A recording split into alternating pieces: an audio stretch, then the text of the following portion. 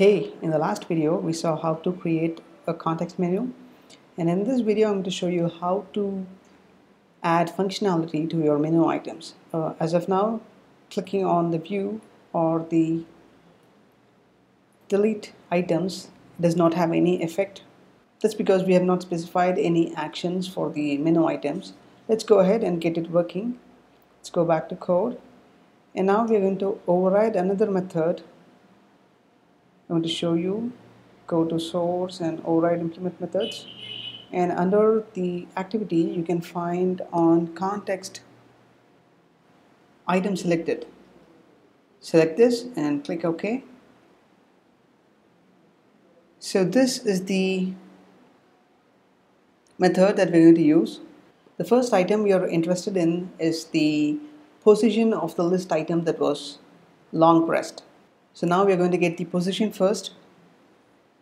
We're going to call item.get menu info, and there is a special kind of menu information that you can use to obtain the position.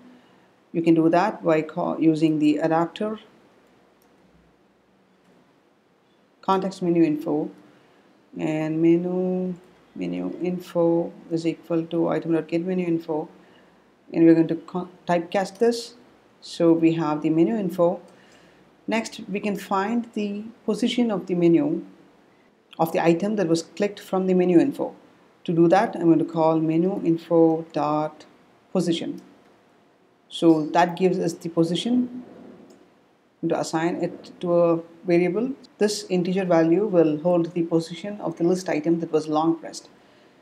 The next thing we have to do is to identify which item was selected. So we're going to get the ID of that item and do the appropriate action. So we're going to use the switch statement, item.get item ID.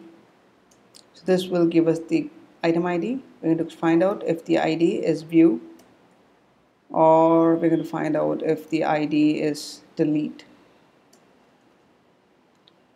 I'm going to use return true. You have to return true. That's because you're telling Android that you have taken care of the menu item. So I'm also going to return true for view option. The first thing we're going to do now is we're going to show a toast when the user selects the view option. We're going to show the name of the book as well as the author of the book. That's why we need a book instance. So let's go ahead and get the adapter, get list adapter. So that will return us the book adapter. We're going to typecast it, and from the adapter we're going to get an item from the corresponding position. So that will give us the book, which is backing the list item, and we're going to use toast.makeText. The context is going to be the current activity, and the text I'm going to just call the book.toString method. So it just prints out the book's name as well as the author.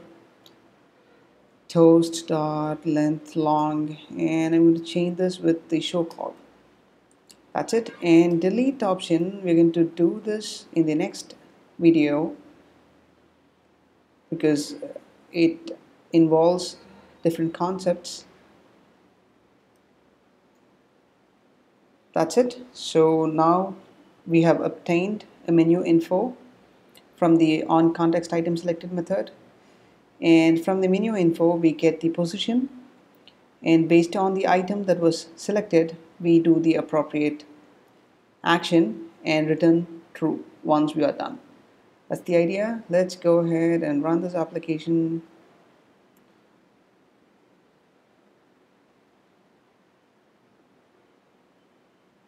I have the emulator. Yep, it's ready. So let's long press on any of the items and we get the view, get the options. Let me click on view, and here you go, you have a toast with the title and the author name. Let's do it once again. That's it. And when you try to click on delete, nothing will happen. That's because we have not written any code for that. I'll teach you how to do that in the next video. That's very simple. What you have to do is you have to overwrite the on context item selected method from your activity, and then get the menu info from the menu item, and finally, based on the item ID which you can obtain from the item itself, you do the appropriate action. That's it. That's very simple. That's how you add functionality to your context menu items in Android. If you have any questions, please feel free to ask. Thank you.